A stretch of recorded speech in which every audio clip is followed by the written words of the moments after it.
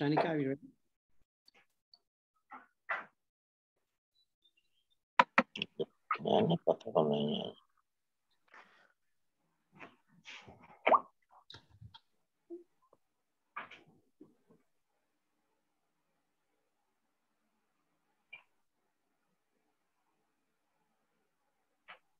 Well, good evening. Shanika, are you ready? Are we all ready? Yes, yes. Hello, everyone. My name is Shanika. Thank you for joining us today to celebrate the life of Laki Senanayake.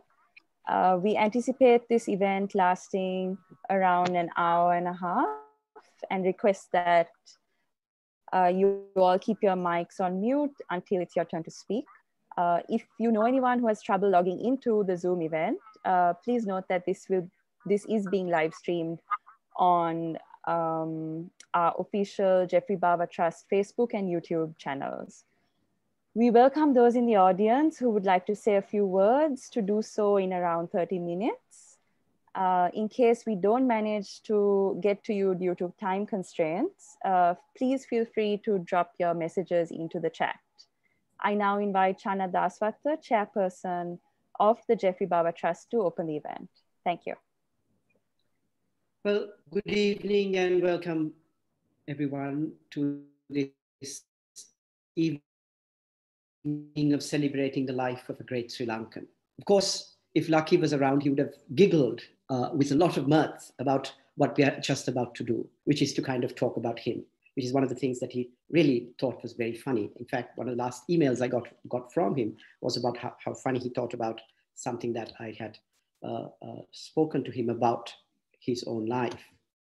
Many of us who knew Laki Senanayake will of course miss him dearly, as will the country miss one of its great sons. In this time of pandemic, where many of us have not been able to pay a personal tribute, it was thought opportune by the Jeffrey Bava Trust to make this virtual tribute. So thank you very much for joining us. I know it's limited to the number that Zoom allows. For those who, of course, who can't join, we are live streaming, as Shanika said, on Facebook and YouTube. Today, as we gather to celebrate the life of what I call a complete man. For those of us who are privileged to have met Laki, something that we will always remember is the sparkle in his eye. And I always think that sparkle was that part which could be observed from the outside of a fully enlightened inside. Looking at the way Laki lived his life, it was clear that he was not one for compromises, not uncompromising in a sort of militant way, but in a way that he had worked out on his own terms. Perhaps this is what led him to live the full life of an artist. As an artist, he simply engaged with the world around him, its natural beauty, legends, history, and interpreted it in his own singular way. He wasn't making work to please anybody else but himself. And that it pleased so many of us was, of course, a measure of his immense ability to move the human heart through his work, to look at our world differently. Not one to be consciously a part of any movement, he was indeed the artist laureate of his time. Not simply in the variety of important state commissions he was involved in, from the beautiful currency notes he designed in 1979, depicting the flora and fauna of our island, to the magnificent chandelier inspired by the Cocodimar palm that hangs in the Chamber of Parliament, but through some of his simplest works. One work he made a few years after the great tragedy of 1983 and displayed recently at an exhibition at the Museum of Modern and Contemporary Art in Colombo was a simple painting that pointed out to us that nowhere was now here. Laki's, may I say, independent view of the world that was unfolding around him reminded us that what we may have been missing, most significantly, its beauty, which he worked on through his incredible wide variety of work. His landscapes reminded us of the passing of time, his drawings of the other living creatures that shared this world with us, of their vulnerability. His ability to make his work undoubtedly came from his great generosity. His life was one which was open for engagement with anyone who cared to make an effort. Many other times, he has simply welcomed with open arms complete strangers to the wonders of that most paradisical of places, Dear Bubula, if only the effort was made to find and get there. In this too was a lesson. Nothing comes without effort. At Dear Bubula was on display not simply Laki the artist, but dare I say Laki the complete work of art. Being invited to be there and engage with a place in his company was indeed to be part of a work of performance art. What was so authentic about it was that it was so unself-conscious on his part, and so even for the person participating in it until they leave the place.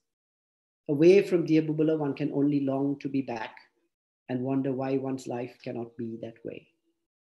Dare I say, for those of us who are privileged to have that experience, it may have been Laki's greatest contribution to our lives.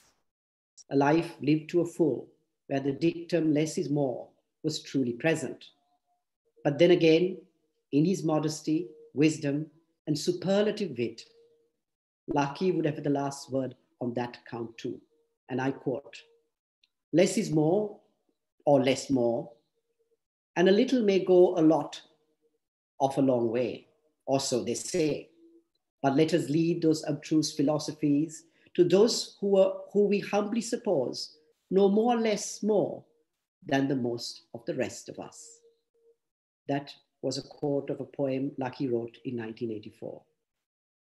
He's somebody that all of us here will miss dearly. But of course, his wish, as Minthaka said a few minutes ago, was that we get on with our lives as we always have. Welcome to this evening, and let's see and let's celebrate this wonderful life that we've seen pass. Thank you, Channa. Dominic Sansoni apologizes for some technical issues. So instead, we will move on to Geeta now. Geeta Karandavala from Barbarian Resorts. I invite you to say a few words. Thank you, everyone. I had known Laki over a long period of time, but my engagement with Laki and Dear Bubula was of more recent origin, maybe 2010, he came to Memoriam Reef to meet my brother Manik to help him design some water features. And over the course of the day, he suddenly asked us, Manik, why don't you buy Dear Bubula? And Manik, being what he is, said, Laki, why are you asking us to buy Dear Bubula? Is it a land that you cannot sell? And Laki said, I want to make some money during my life to give some of the people I have worked with. But I also want to live in Dear Bubula and do my art and sculpture and make music. So why don't you come and see me? I had not been to Dear Bubula. And so the next day or 2 days later, Manik and I went to Dear Bubula. And I sat on the terrace and Laki asked me, would you like to listen to some music? And I said, yes. And he asked me, what music would you like to listen to? And I said, maybe Bach. And in a few moments, that forest was filled with music. And I sat entranced. And so we decided to buy Dear Bubula. And Laki made an arrangement with us so he could live there as long as he liked, as long as he lived. And he told us he will make some villas for the Barbarian guests. And he said, I will make the villas, I will design the villas, I will execute the villas, and you need to find me 2,500 railway sleepers. So Manik found the 2,500 railway sleepers. And over the course of the next 2 years, I had the privilege of working around this Bohemian artist, getting to know him more intimately and working with my conservative brother and help Laki create some of the most exquisite spaces that I have ever come across. Old railway sleepers merged with new wood, wall to ceiling art, ceiling to floor art, digital art. Laki designed everything for it, the chairs, the tables, and told us exactly where to put, exactly what colors, what should the fabrics be. And then he designed these digital art. And one day I told Laki, you know, I'd rather that this digital art that you made for us remains within the villas rather than everyone have access to it. And Laki told me, my dear, when Michelangelo painted the Sistine Chapel, did he say that nobody should have copied this? And Laki brought me up to the ways of the forest. When I told him that we need someone to sweep the leaves off the paths, he told me, my dear, this is a forest, not a garden. And we had engineers working with Laki. And one of them came to my brother and said, you know, sir, it's very difficult to work with Laki because he wants to change the shape of the roof.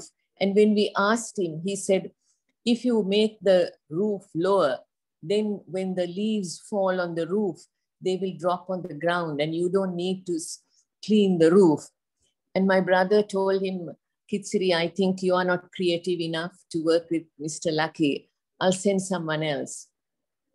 And if anybody grumbled to him that there was a practical problem, for example, Rajiva, who was coordinating for Laki, he would say, you know, my dear, these nephews of mine can't understand a brilliant idea.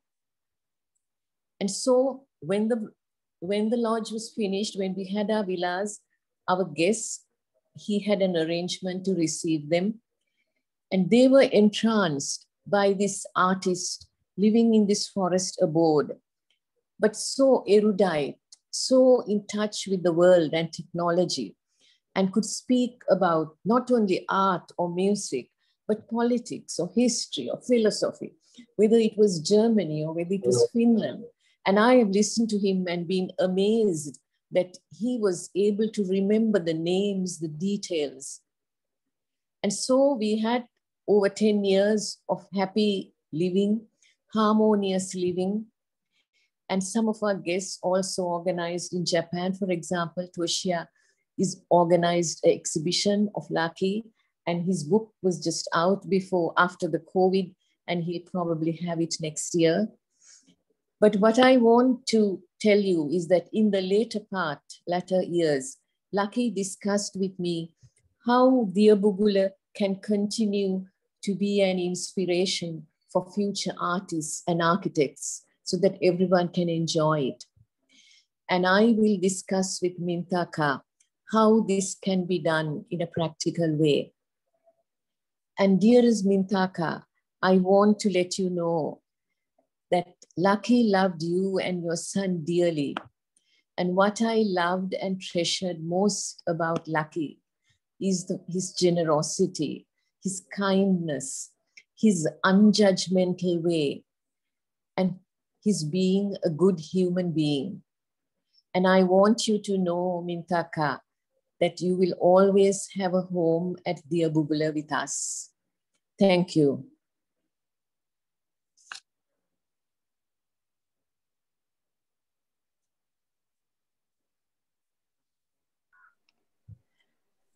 Thank you, Geeta. Thank you so much, Geeta. That was really sweet, very kind. Thank you. We'll now be playing a musical tribute from the soul. Before I start, they had a message that they wanted me to read out. We remember having conversations with Laki about everything under the sun and moon. What a fascinating human he is, to say the least. Naturally drifted towards the heavy topics of death and suicide. He said the way he sees it, he's an old man now and everything hurts and creaks. And he looks forward to death as the next adventure. He said he has done pretty much all he has to do. Now he is excited to see what the next steps hold. We give our condolences to the family and know that whatever Laki is up to now, it's probably a fantastic adventure. See you on the other side, Laki. With love from the soul.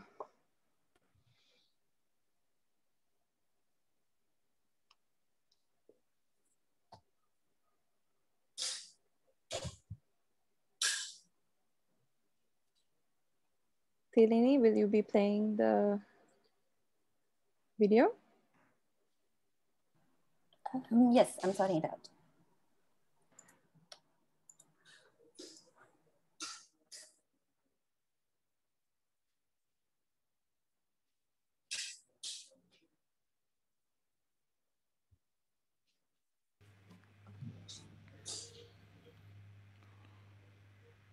Every ship in the dockyard will rust away.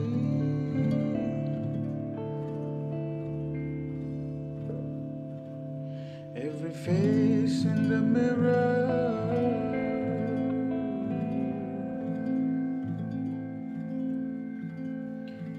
will surely show wrinkles one day.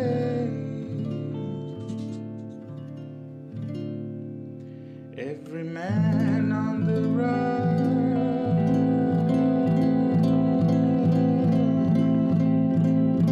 is trying not to catch up.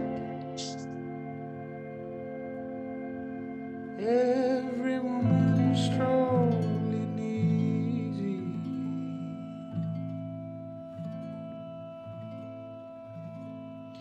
has done enough to save it, though. You really got to save it now.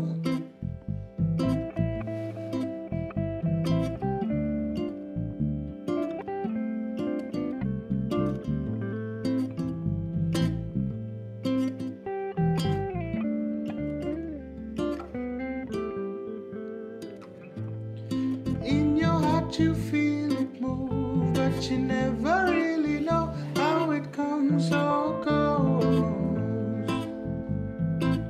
Like the sun rises up, the moon it goes down, this all goes around and around to the day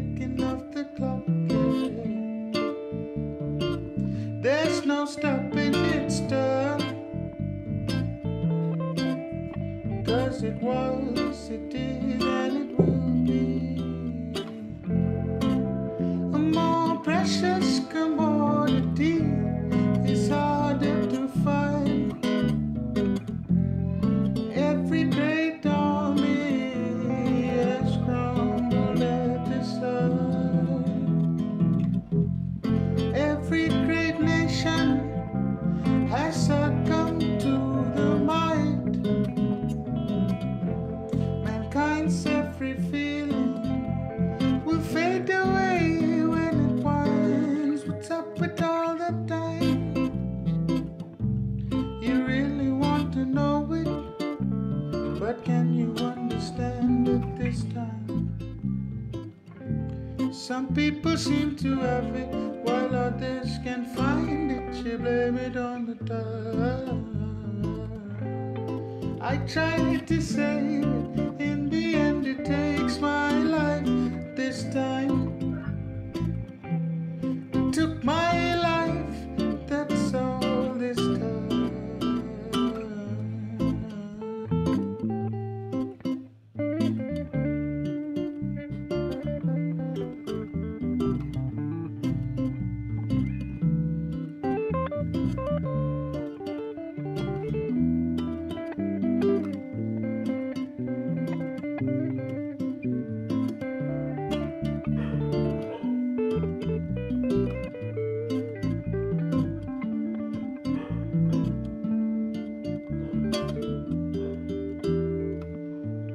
Reality, slave to it, all the creatures on this earth are bound to the curse. But if you keep your chin up, you'll soon realize this all goes around and around to the ticking of your heart chest. There's no stopping its turn. 'Cause it was, it is, and it will be a more precious commodity. Is harder to find. Every great army has crumbled at the side. Every great nation has succumbed to the might. Mankind's every feeling will fade away when it winds. What's up with all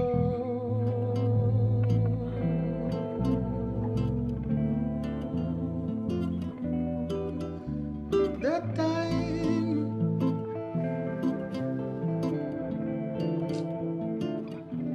You really want to know it?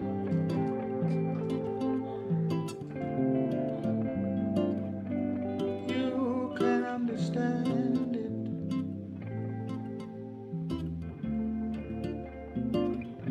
Some people seem to have it,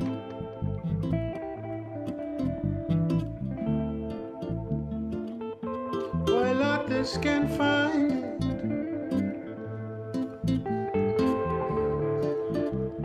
What's up with all this time? You took my life, you took my life, you took my life.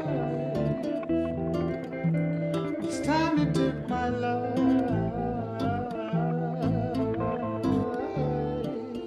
You took my life, that's all this time. You took my life, that's all this time. What's up with all the time? What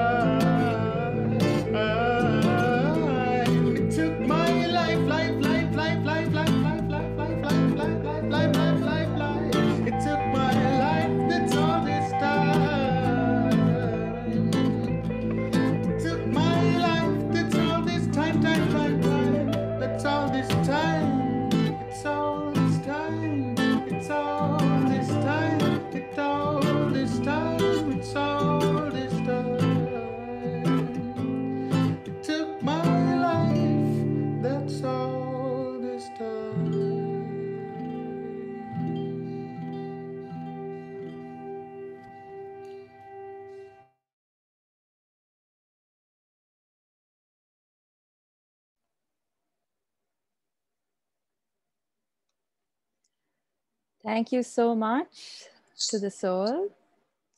I now invite Shehan Obesekar to say a few words.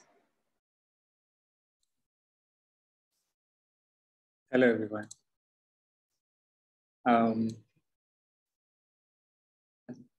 My name is Shehan Obesekar. I do all sorts of things, but for now, I'm mostly a photographer. But I've only known Laki for the last 3 years of my life. Sometimes that feels like a very long time, but sometimes it's just really not, feels like it's not really enough. But that's how it was with him. If you met him once and you had a conversation with him, it would feel like you've known him forever.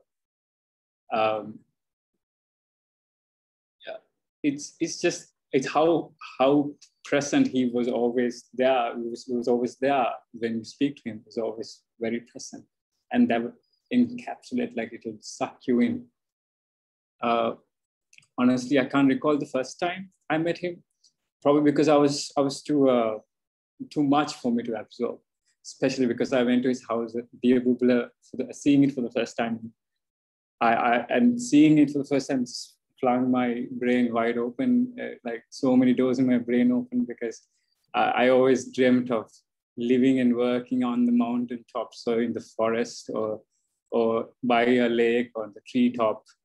And then you meet a seemingly a sane 80-year-old who built a sanctuary for himself with his bunch of his friends. And then you think, okay, this is possible. And you can do that. And while I was there, I've asked him various questions about various things. We watched a lot of films together.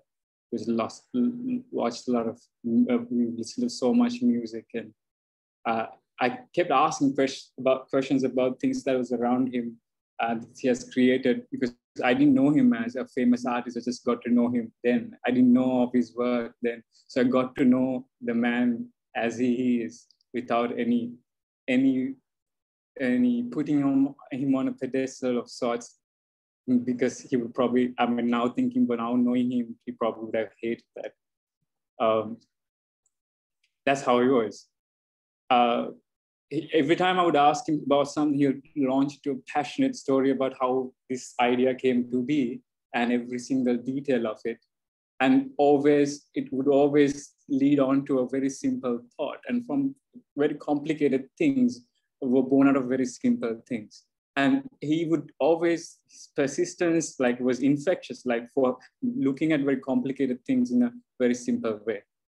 And it made me feel like everything and anything was in life is possible. As an artist, as a photographer, things I want to do, things I want to create, it just seems like I could do anything. It was easy to talk to him. We shared a lot of things in common. Like we had endless hours of talking about, sorry, I can't. Endless hours of talking about ferns, moss, and trees. We could go on for hours. It was like talking to your best friend. You just met him, or you only know him for a few months, but the limits of a conversation was the limit you would set for your best friend.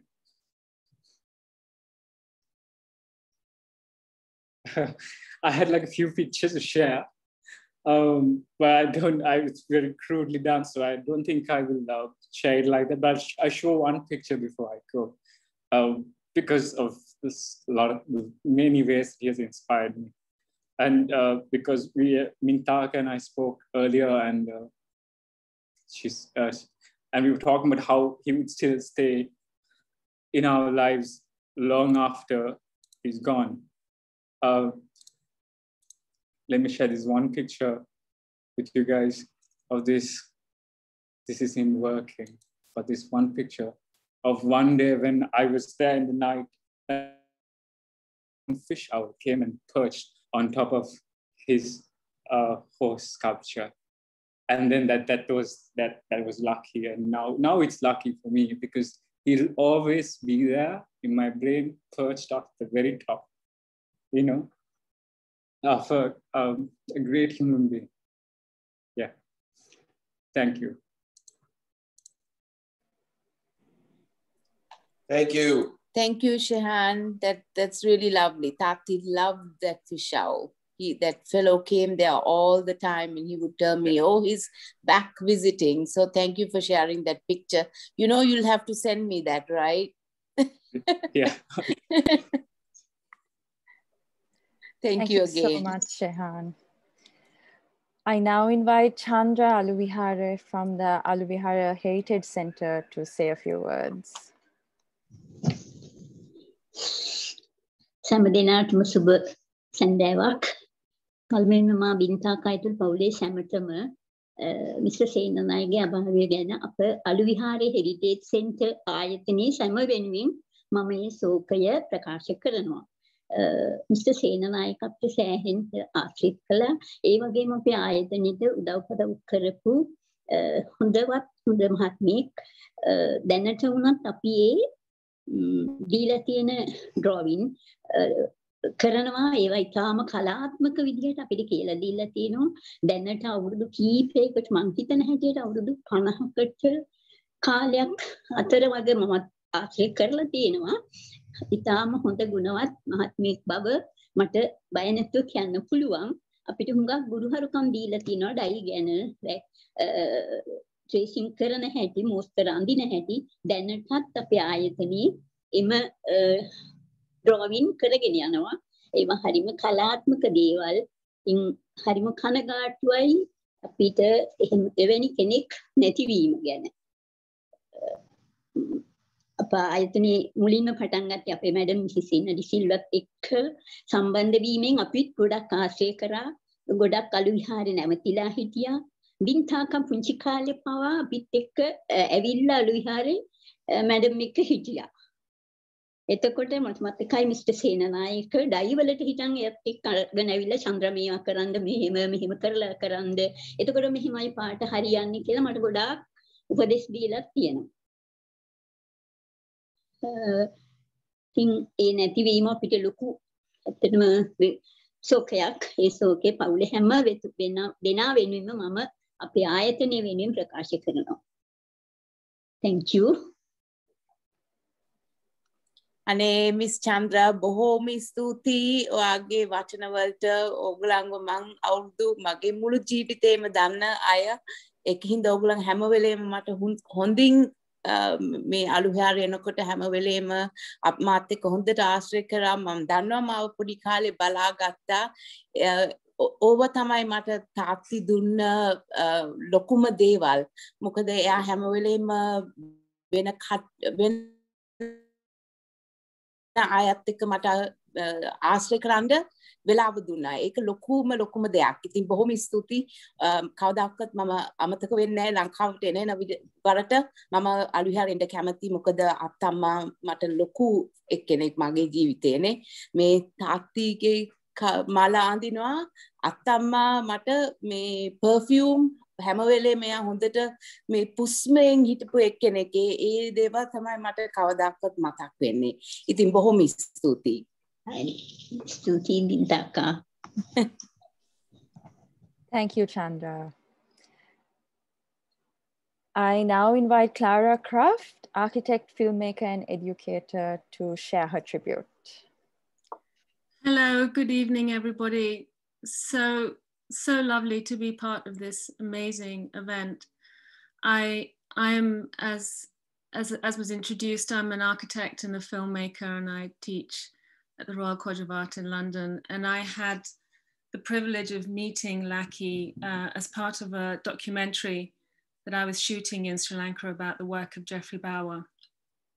And I will shortly share my screen with a little piece I put together from our visit in October 2019. I went to visit Laki particularly because I wanted to talk to him about his collaboration with Bower, and most particularly about the staircase that he made at the Lighthouse Hotel in Galle. And only yesterday I found out that it's very likely that the king that sits at the top of the staircase playing his flute is possibly a self-portrait.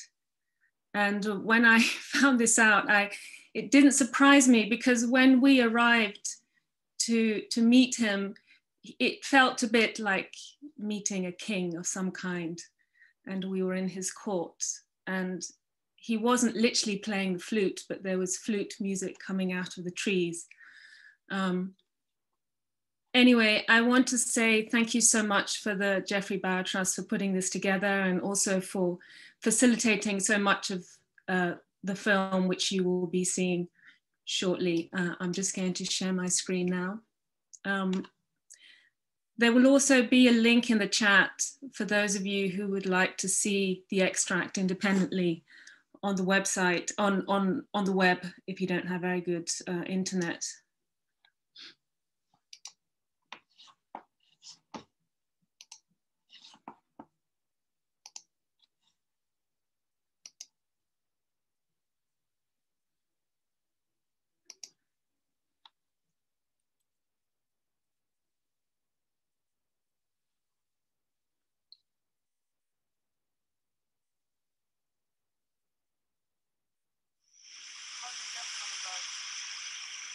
I had left Jeffrey by then and was doing other things, but he was doing this. It's a huge 40-foot diameter dome which has a staircase going up 2 floors. Now, I had given him a drawing in the 60s of the Portuguese invading Sri Lanka. It was called the Portuguese arrived under a cloud, because I didn't know what to do. I just started drawing a cloud, a nice sheet of paper, and I'm wondering what to do. So I just started drawing a cloud. Then the cloud, then I drew the sea. Then I thought I'd draw a few ships.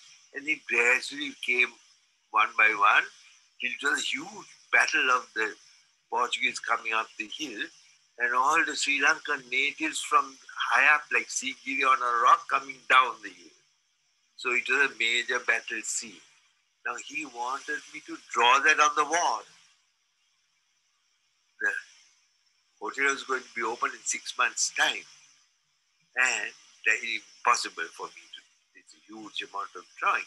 So I said, why not instead we make it as a sculpture, as a balustrade railing. So James said, brilliant idea, and I started making it. Now, he didn't visit me where I was doing somewhere else, so he didn't know what I was doing. He had thought that there's a staircase, and I'm doing a sculpture like that going along the top of the staircase. It turned out that I was making larger than life-size figures. So when he first saw it, he was really stunned, because he was expecting a small thing. You have been there. Planning to go there. It's a wonderful piece of architecture. Can you hear them? The serpent eagles going on up there.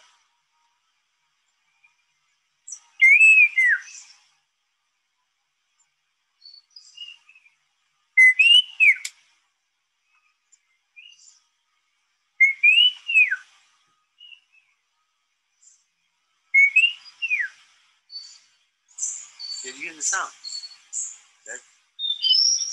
That's a migrant bird that has just arrived. Like a tourist that's just arriving.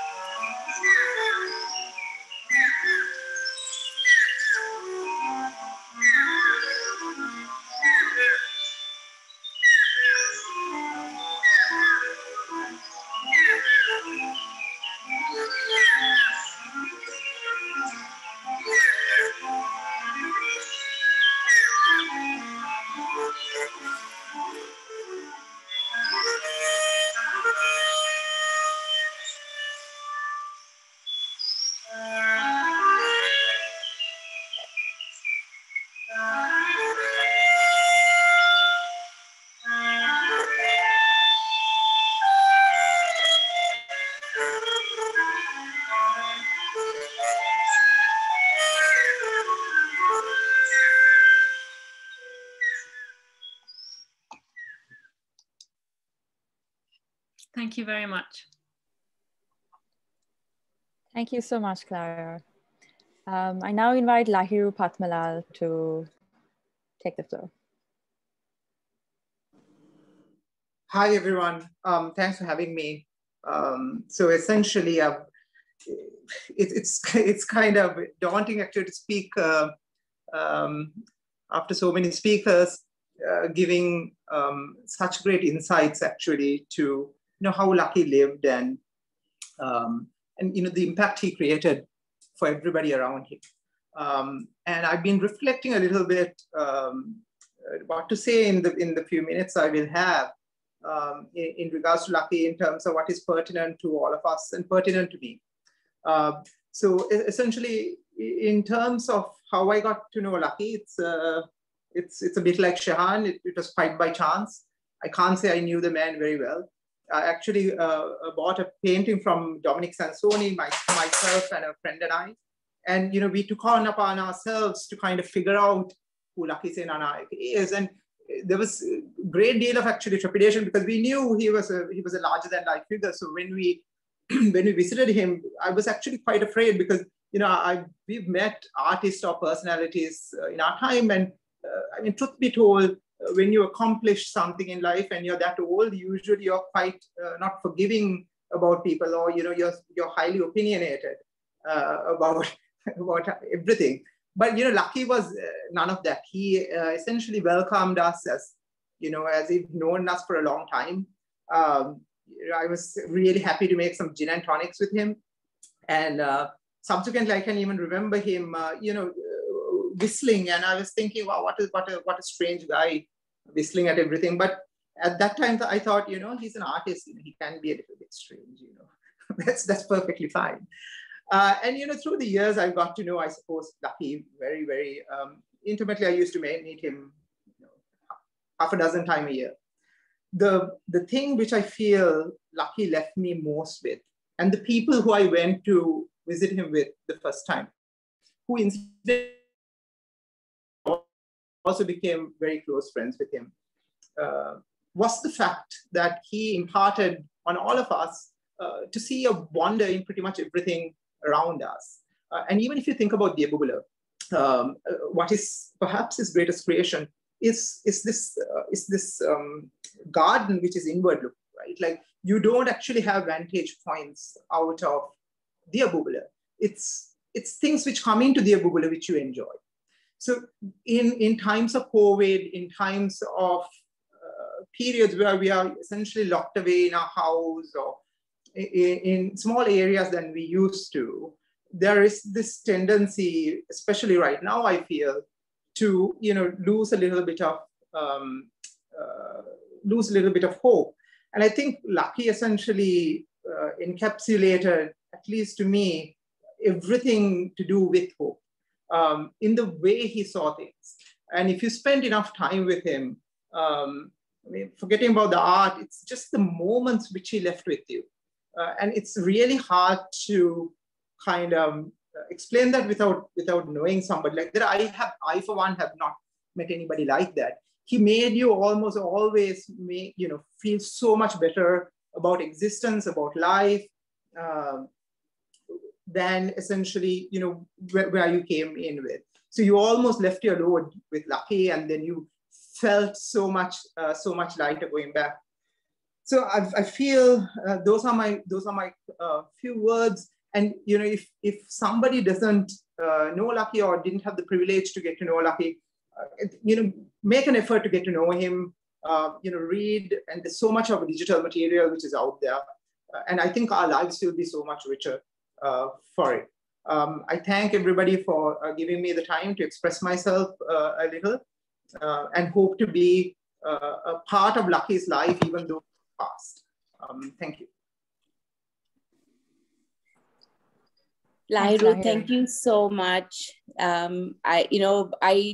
There are a lot of people on this call that I don't know, but Tati has spoken about you and the things that, you guys talked about. And every time he had a visitor to the Abubula, he always would email me and tell me, oh, so-and-so came to visit. So all of those moments really meant a lot to him. As much as you feel it meant to you, it meant a great deal to him as well. So thank you very much. Thanks, Minthaka. It's very kind. Thank you.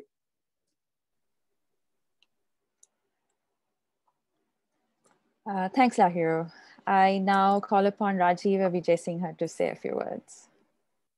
Thanks very much. And I'm sorry I got a bit late. Well, I didn't get late to come in, but the place was so full that I couldn't get in for some time, which is a very understandable, given what a wonderful person Laki was. I will just say a few words about a very brief acquaintance with him, I think.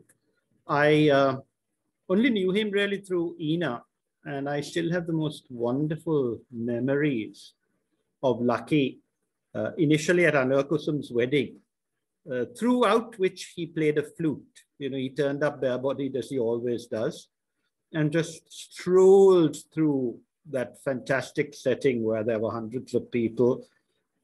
That's when I first met Channa, who decorated one of the sheds along with Angela and Ismat, and so on did another. And Laki, who was probably the closest to Ina of all her architect friends, because they'd worked together in the Ina Silver Fabrics, was so much at home there. And he was this presence, this absolute presence. He had a magnificent sort of air about him, looking a cross between a king and an artist, both of which he was. And it was lovely to see him. And then I met him really through Ina over the years. They had a lovely friendship, and he used to drop in and see her occasionally, and she always loved seeing him. And you could see that sense of intimacy, which of course she had with so many artists, but he was obviously very, very special indeed. And then I really got to know him over two things. One was when I asked for a contribution to the book I brought out for Ina when she was 80, which was a tribute to her from various people. And I remember two wonderful people, Laki and Nihal Fernandez, said, we can't write, but we'll give you something even better than an article. And I'm going to end with reading what Laki did provide to me. But before that, I should just mention, when I really met him on his own without Ina, when a few years ago, I did a series of interviews with a host of people. This was also inspired by Ina, because she kept telling me, darling, we have no records in this country. There aren't enough records. No one knows what's happened in the past. Everyone starts to build anew. And thank heavens that while politically we have no records and we keep trying to reinvent wheels, artists among them have begun to realize this. And I have to say, I'm so grateful to Channa and Amila, because at Ina's, they are now recording all her designs, which she kept, but in a wonderfully chaotic fashion. Those brilliant things that she and Laki and Anil Kamini produced in the 60s. But then I started recording interviews with people. And while Ina refused, it's one of my great regrets, a lot of wonderful people, Gina Sanagan and Ram Singha, Ismat Rahim, lately Irangani Sarah Singha. I'm still hoping to catch Channa sometime, Sumitra Piris. And Laki agreed, and I went to their Bulba for the first time. And it was just fantastic.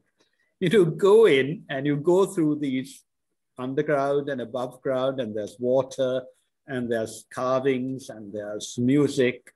And there's this character sitting there on that ledge. Wonderful presence. And he just bubbled and bubbled and bubbled. I think he bubbled for about 2 hours, and Daniel, this wonderful filmmaker who made the series, had to control the effervescence, which he did beautifully. And that interview is just fantastic. He tells you about Dear Bulbula, he tells you about art, he tells you about his political family, all his interests. And it's just fantastically done with, I think, the adjective that so well describes him and was created for him, ebullience. You know, he was just ebullient in a way that I don't think anyone else in Sri Lanka had been. Ina is ebullient in a different way. Jeffrey, who was marvelous, was not ebullient. He was just wonderfully grand and a presence. But Laki just bubbled. I will end with the poem that Laki produced for Ina's book. I have actually produced it in the latest book I produced about Ina, Exploring with Ina, because it captures both her and her great friend. Ina, have you seen her? Yeah. Where?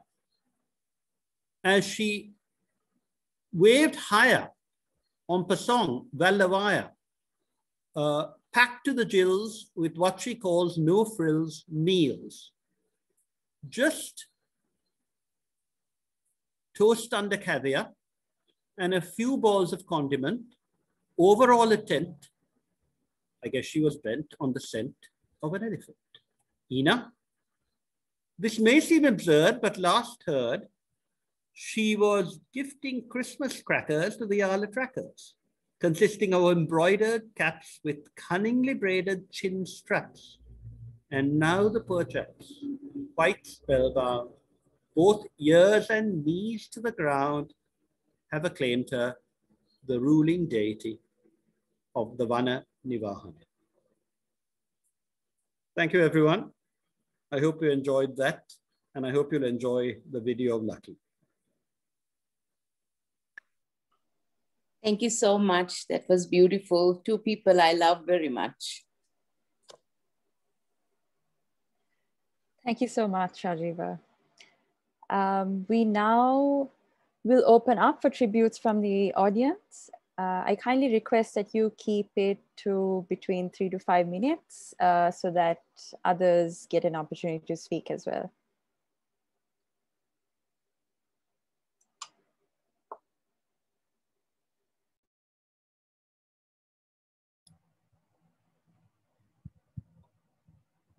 Would you like me to speak? Can you hear me? Yes, it's Ismat, go ahead. Okay. Can you hear me now? Yes. Well, what can I say about Laki? I mean, I've known him for most of my life, and he was my teacher, he was my friend, he was a mentor, and we collaborated in a huge number of ideas and projects. And whenever I ran into a problem with my artwork, I would always go to him for advice.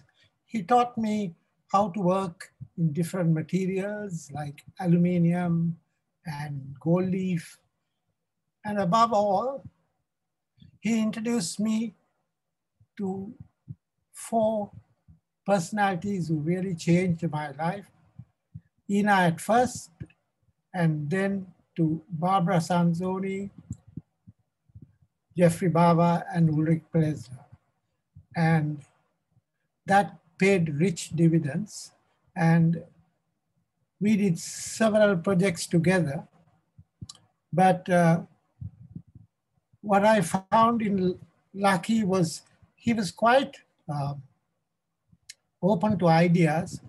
And I remember when he wanted to do the series of designs for the currency notes for the central bank, I had my whole library open to him, and he used all these lovely 19th century natural history illustrations from books, from legs, birds, Freeman's Flora, Bennett's Fishes, all done before 1900 in beautiful lithographic prints. But Laki gave it an incredible twist to all of those and assembled them all together and got all those notes beautifully done. And while we were working on it, our daughter Dinazad now holds a PhD from Cambridge, but at that time she was just 3 or 4 years old, and she used to mix up all the paintings, the colors, which Laki used to take a long time in trying to get a certain color, ochre or pink. And when I used to sort of feel very nervous, Laki used to come and tell me, okay, that's how children should grow up, knowing colors. That's okay, leave it aside and let me do it again. But above all, I think what was amazing was that Laki had a fantastic sense of humor, and he could disguise himself and come to a place which everyone knew him, who he was when he just came in as a person. But when in disguise, they absolutely got completely, unrecognizable. And once he came into Edward's Eden Beg as a Tamil draftsman from Jaffna, deaf and dumb. He sent out a note asking for subscriptions for a strike that was going on in, which he said at Valawat spinning and weaving mills, and he took all this money from all his friends, and he walked away, and he came back about 20 minutes later with a whole box of chocolate eclairs, cakes, and so on. And he munched it himself. Everyone was looking at him, wondering, this guy eating all alone. Then he held this box of cakes to the rest of the drafting room and said, this is your money. And then he completely dissembled his disguise. He has fooled Ina, he has fooled Ina's,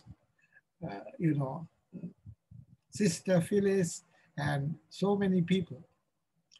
And but I think one of the incredible things was that he was a very good teacher of art, and he could easily spot, if you did a drawing or a sketch or you were doing a sculpture. I learned all my batik, printing from him, and he would advise me on color.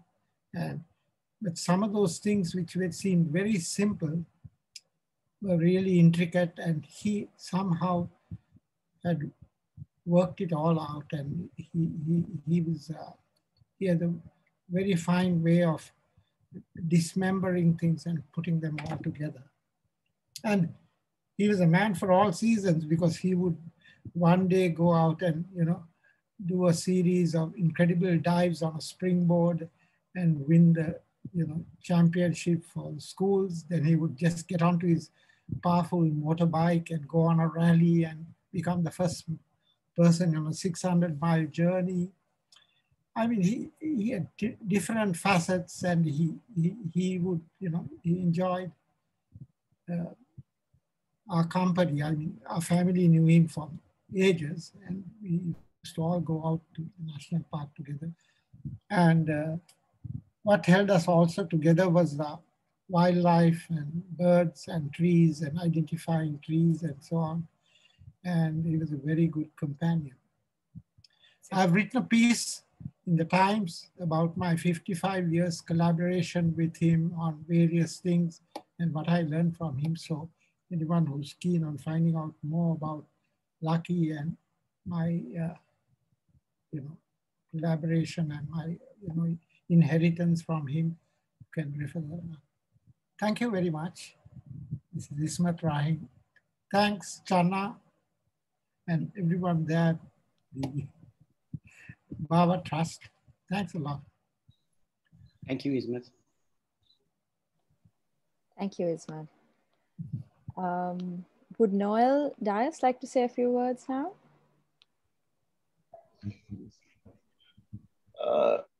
ඔබ සමට සියලු දෙනාටම ආයුබෝවන්.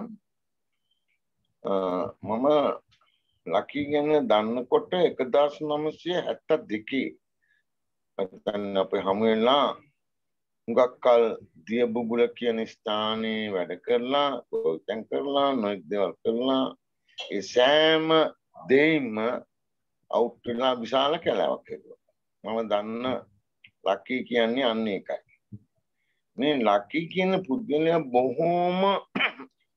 බොහොම නියතමානී, බොහොම ගැඹීර, බොහොම මිනිසුන්ට උදව් කරන පුද්ගලෙක් වශයෙන් මා දන්නා කල් ආශ්‍රය කරපු කාලය තුල ගොඩාක් ජනතාව වෙනුවෙන් වැඩ කළා තියෙනවා. ඒ වගේම කලාලුවට ගොඩාක් දේවල් අත්පත් කරලා දීලා තියෙනවා. මා සමග විශාල වැඩ කොටසක් උද්‍යාන අලංකාර වැඩ ඒවා නිර්මාණය මා හිතන්නේ ලකි සෙනායක කියන ඒ පුද්ගල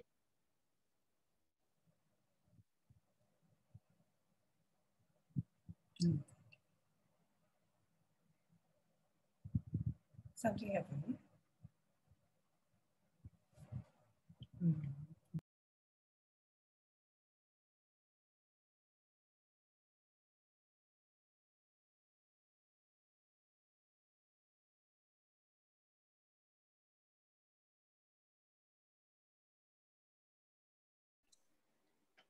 Sorry, Noel, you're on mute.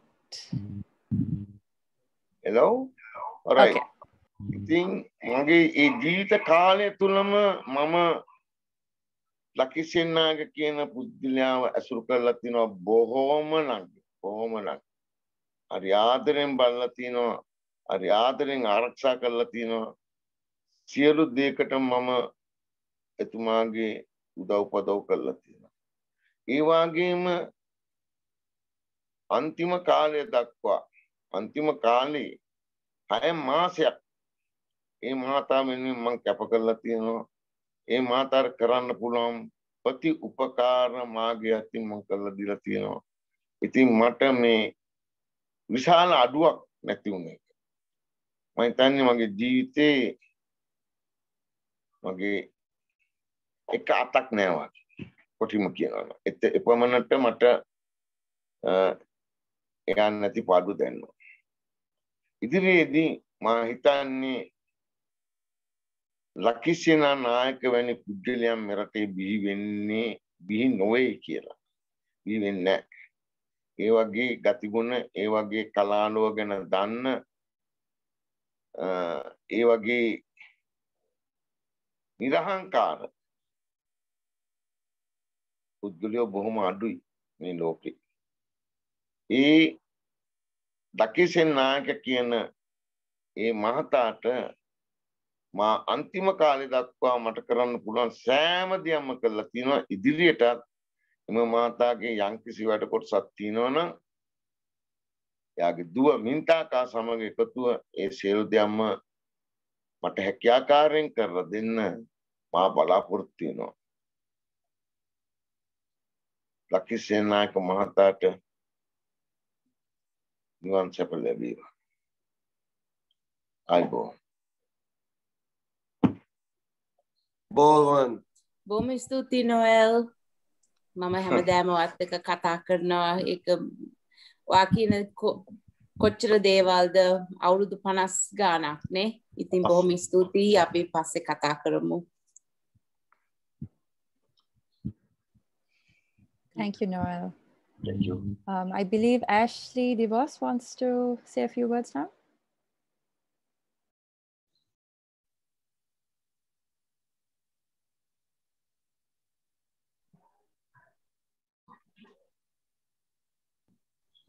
Ashley? Hello, Ashley?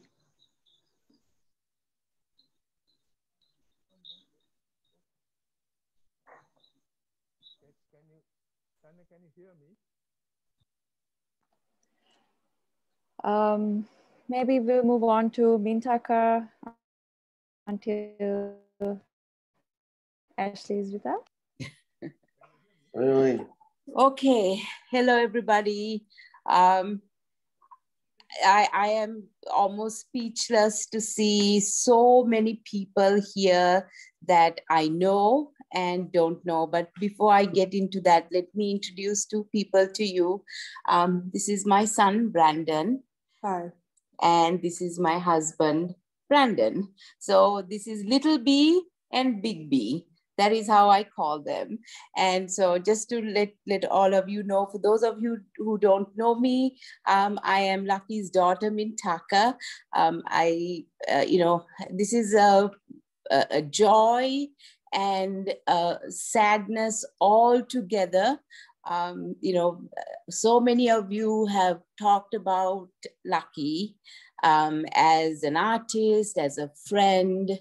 I have the privilege of calling him Tati, right? And truly, it has been a 54-year privilege. And please forgive me if I am a little emotional.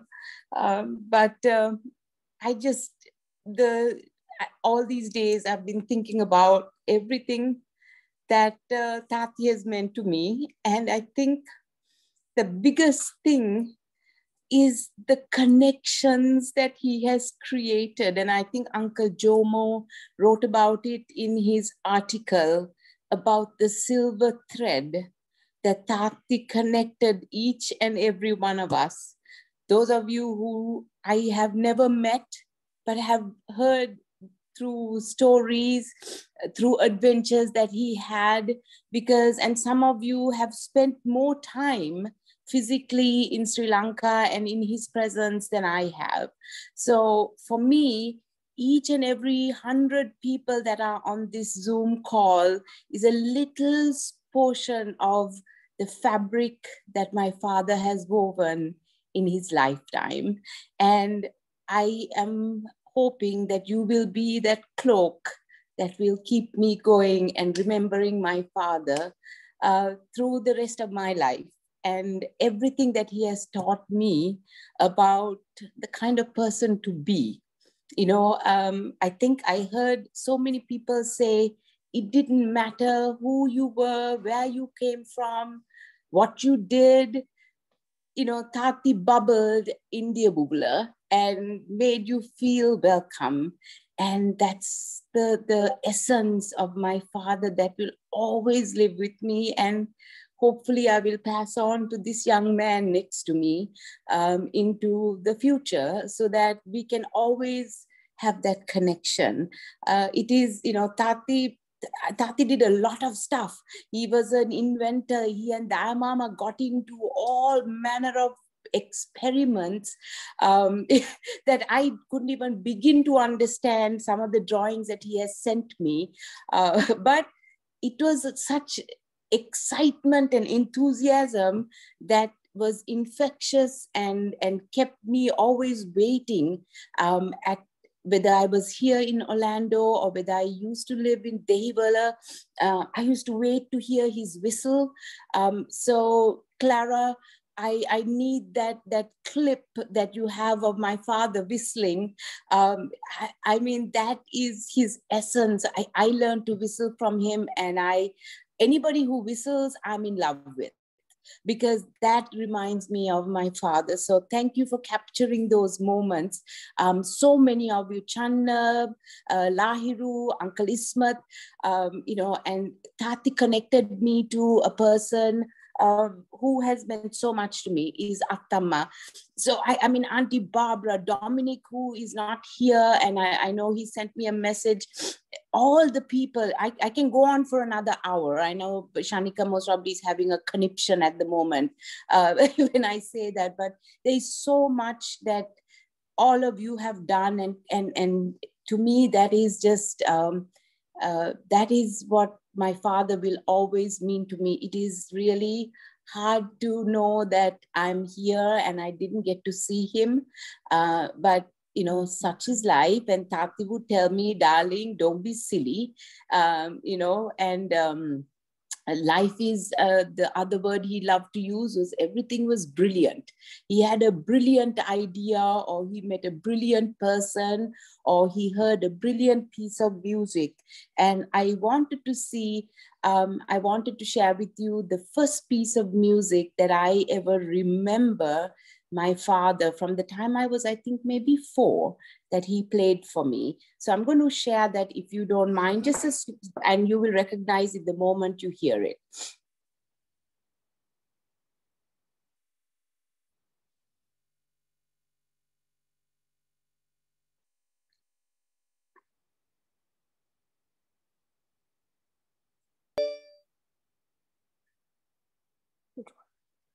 No.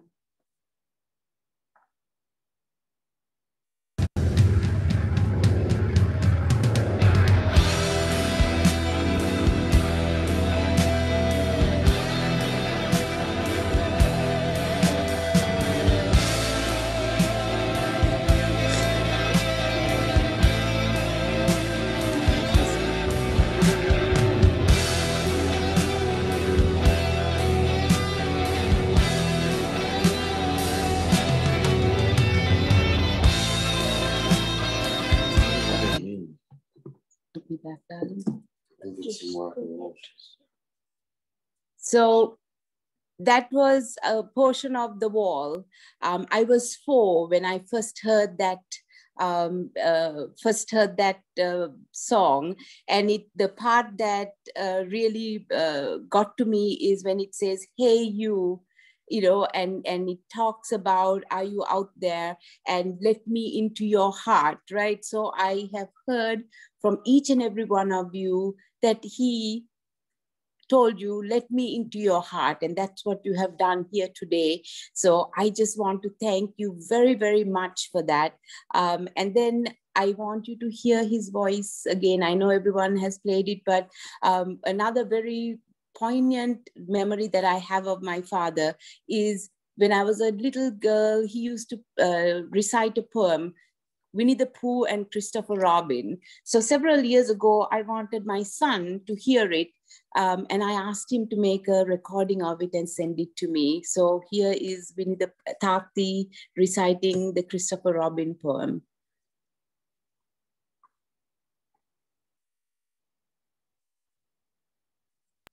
I hope it works and they can hear it.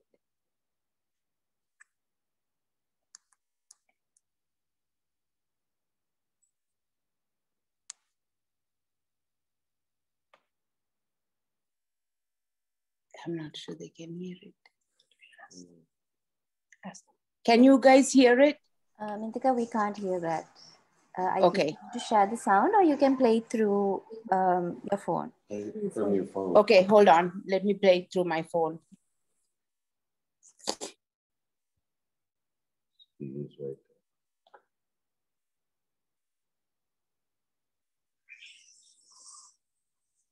Wherever I am, there's always Pooh. There's always Pooh in me. Whatever I do, he wants to do. Where are you going today, says Pooh. Well, that's very odd, because I was 2. Let's go together, says Pooh, says he. Let's go together, says Pooh. So wherever I am, there's always Pooh. There's always Pooh and me. What's twice 11, I said to Pooh. Twice what, said Pooh to me. I think it ought to be 22. Just what I thought myself, said Pooh. It wasn't an easy sum to do, but that's what it is, said Pooh, says he. That's what it is, says Pooh. Let's look for dragons, I said to Pooh. Yes, let's, said Pooh to me. We crossed the river and found a few. Yes, those are dragons, all right, said Pooh. As soon as I saw their beaks, I knew. That's what they are, said Pooh, said he. That's what they are, said Pooh. So wherever I am, there's always Pooh. There's always Pooh and me. Let's frighten the dragons, I said to Pooh. That's right, said Pooh to me. I'm not afraid, I said to Pooh. And I held his paw and I shouted, shoo, silly old dragons, and off they flew. I wasn't afraid, said Pooh, said he. I'm never afraid with you. So wherever I am, there always there. What would I do? I said to Pooh, if it wasn't for you. And Pooh said, true. Oh, that's it. What happened? There was the end. Twice what, said Pooh to me. I think it ought to be 22. Just what I thought myself. Well, said, that's, I think, it, because I... but that's what it is. Anyway, everybody, you know, what it is, says Tati made me feel like he was my Pooh, right? And I was his. We were always together and we had so many adventures. It included Uncle Nanda, Uncle Ismat. We've been chased by elephants, all those things, right? We've had various adventures where Tati peed on the leg of an elephant in Yala. I mean, the craziest stories. And for those of you, somebody wrote in one of the articles that one of the times that he ever stood naked, or both of the times that he ever stood naked in public, was in Heathrow Airport and in a bus. And unfortunately, I was the catalyst for both of those events. The first one, I pulled down his sarong in the bus and then rushed out screaming because I was embarrassed, and left him standing with his bag on top of his head and no way to pull up his sarong. So, you know, and so he always delighted in telling people this story because it embarrassed me so much that I didn't even hang around to help him lift up his sarong. So, you know, that was my father. And those are the crazy stories. We have so many that I could spend hours recounting. And so again, thank you very much, everybody, for this time. Channa for coming up with this idea, for Shanika and everyone else who has, you know, worked to communicate it out and get so many people on this Zoom call. So from the bottom of my heart, thank you very much for this lovely day. It will always be in my memory. Thank you.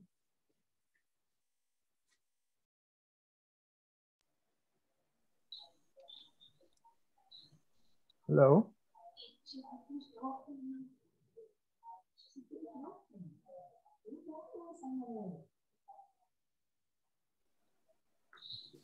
Hi, Okay. Ashley, go ahead.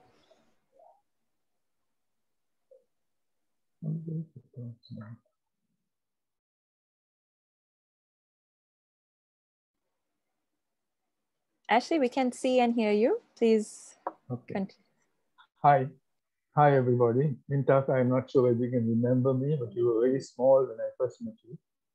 I first met Laki in 1964. And I think at that time he had a...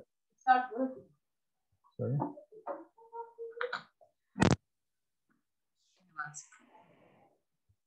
One second.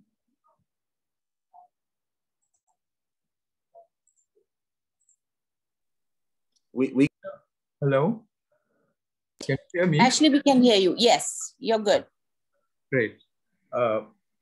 Actually, I met Laki. I had the privilege of meeting Laki in 1964. And I think he had a small Bantam BSA motorcycle at that time. He used to be floating around Colombo on that bike. But I just want to extend the story that Ismat started actually about Laki.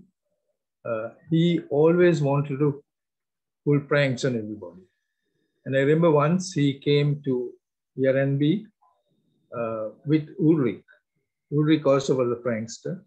And they came in there and basically Ulrich gave us the story that he picked up this guy who's from India on the road, and Laki had a torn coat and he had blood splotched all over his face. The face was all swollen and so on. And he came and sat in front of us, and we were so embarrassed because nobody wanted to look at him because we didn't want to embarrass him. You know? So we all kept looking around, but talking to each other and saying, "Hey, who is this guy? Where did he come? You know? Did somebody beat him up?" and so on. And it went on for about half an hour. And then Ulrich said, "Look, I think he must be tired. I'll take him home." and get him washed up. And Ulrich took him away. And we still kept asking ourselves, who is this guy? You know, from where did he come? And then finally, Lucky came back to the office and said, pulled out some cotton wool from his mouth and said, yeah, these are very disturbing, you know. And then we all realized it was Lucky. So Lucky was fantastic, actually. He was the ultimate sort of person. He made a great career in films, I think, you know, a James Cagney type guy who could sort of disguise himself in various ways and so on, which was fantastic. And I can still remember, still sort of hear that flute floating around, you know. And he was such a graceful guy, you know, very graceful in everything he did. And you know, he was very simple. And I met him the last time about 2 years ago at the Abula. And we had a long chat, actually, reminiscing some of the old times and so on. And basically, what I would like to just leave with you is that the humility of this man, you know, he was a special spirit that floated around, went through all of our lives and left lasting memories, which is, to me, fantastic, because I would always want to remember him as that sound of the flute that floats around, you know. So I'll make this very short. Thank you very much, Channa and the Bhava Trust, for giving me this opportunity of speaking a few words about this very special human being, you know, very special. Thank you very much. Thank you, Ashley. Thank you, Ashley. We have time for one more tribute. Kavan Ratnatunga. Please go ahead. Hi, I just wanted to tell a few words about Lucky's currency. And I'll show this book which has Lucky's currency notes, which was published by International Book on all the world's currency, but they put Lucky's currency on the top page. And that's very special, I think, recognition of the fact that he printed one of the most beautiful and most valuable set of currency notes of Sri Lanka and maybe the world. This currency note has another speciality. I wish I had made a proper PowerPoint, is that I didn't know this, even though I was a big collector, that there was Orion put in there because of Minthaka being the middle star in the Orion's belt. And being an astronomer, that was extremely special to me. And when I met him in November 2019 with my wife, Lidwina, it was a really enjoyable time. And I'm sad to say that we didn't manage to complete the book we were going to publish on Lucky's notes before he passed away from us. But I hope that it will be. Lidwina is special because she can remember Minthaka and Lucky both in the Hivala when she was small. Okay. Okay. Thank you. Bye. Thank you, Kavan.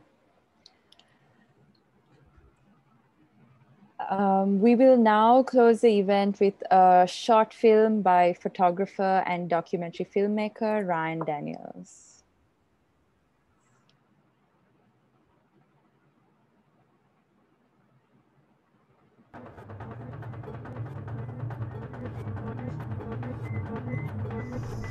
I don't know whether you follow happiness. I mean, that's a state you're in. You can't really make it happen. Yeah, YouTube. Yeah. Yeah, I can see it quite clearly from here with my naked eye. I can see all the beautiful patterns. That's good. You can start your video with a shot of the owl.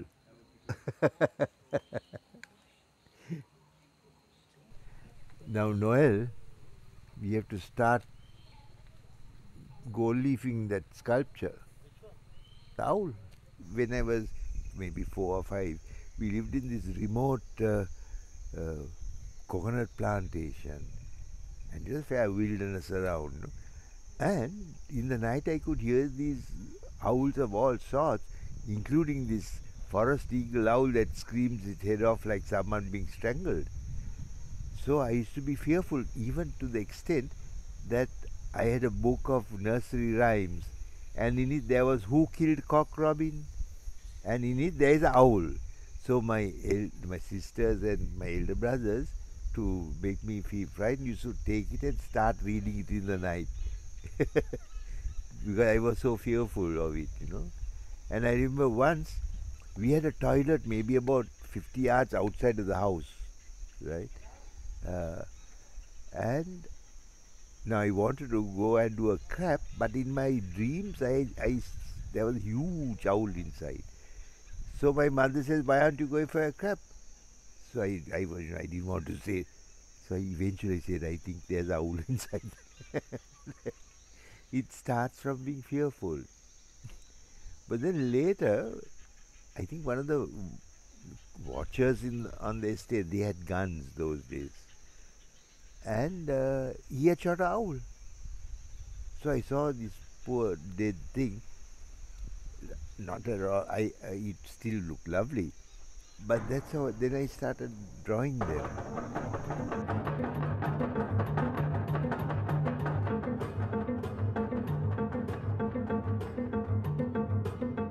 Jeffrey Bauer has some which I made in lead. They were cast in lead. At that time, I didn't realize that lead was deadly poisonous, but melting lead, and then there's a vapor coming out it, and only later I read that you might have terrible brain damage. I mean, so then I stopped. But I actually did 5 foot high, tall sculptures for Jeffrey in lead before I knew that this was a bad thing to do. So maybe my brain has been addled. It's an interesting story that now in my family, because I was a sort of middle guy, my elder brothers and sisters, I was the butt of all their jokes, like the black sheep of the family. And I used to have malaria, very high fever, and almost died. We were living in this remote place. So one day I heard my mother telling my elder brothers, "Don't joke and fool around with Lucky because his brain has been addled with malaria." As a result of that, I mean, they put up with a lot of nonsense from me. Addled with malaria.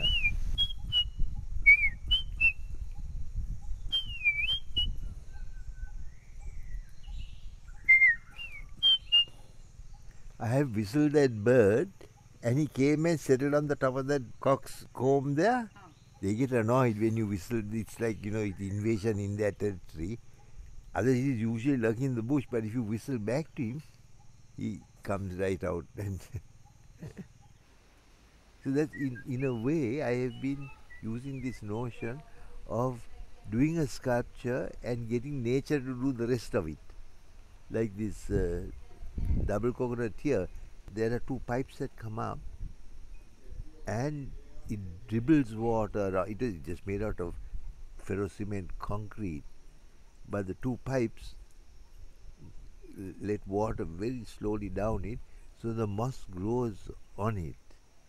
When you let it go loose on what people have done, and when you look at ancient things like Machu Picchu and all, things like Angkor Wat, and the very fact that there was nature growing over human constructions, it looked much better, especially the ficus trees. Even in Colombo, I have seen them growing over the top of one of these fancy old gate posts, but wrapping the roots down and growing on top of it is really, it's a superb sculpture. Now even this tree, it's done so that eventually leaves will fall into it, and soon I'm hoping like spiders will come and start building webs on it. that's another lovely idea I have for a sculpture. If you go down the road and you see these telegraph poles with wires going down, and every now and then you come across a whole lot of one range of it completely webbed with spider webs. So you do this on a huge, like you have a large acre of water like this with stainless steel rods going up and this mesh all around it. And you know, when you get dewdrops on a spider web, that's beautiful sight already, you know. So that's the idea, you get that. So I'm hoping it'll happen. If I had a lot of money, I would have done it by now. In the night, my reason for lighting the trees, when the water is like this dark, it acts like a mirror. In fact, there are black mirrors. Okay, so when you light it up, the whole space becomes doubled. So instead of just seeing this, you see another complete wonderful space.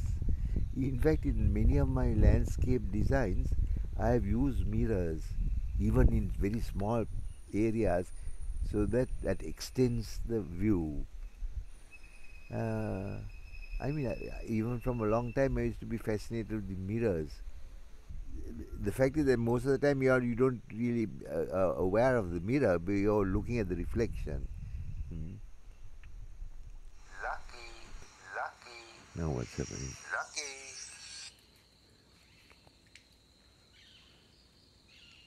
Hello? Yes? Max? My God. But let me tell you some interesting news. There's a young photographer from Texas who's here doing a major video of me and the garden. When does this exhibition start? 21st. Okay, so we have 20 days or something.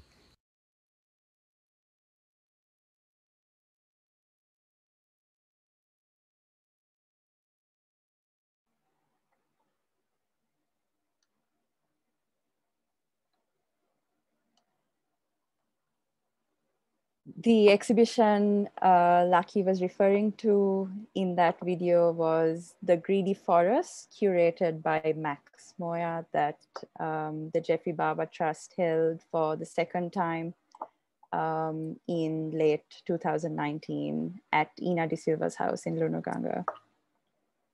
It was first shown at the Barefoot Gallery the year before. So I think it's time for us to wrap up. We thank you all so much for joining and sharing such lovely tributes with us. For those who couldn't join us live, we will be uploading the recording to the Jeffrey Baba Trust YouTube channel, so do look out for that. We hope you all stay safe and well during these uncertain times, and we wish you all a pleasant evening.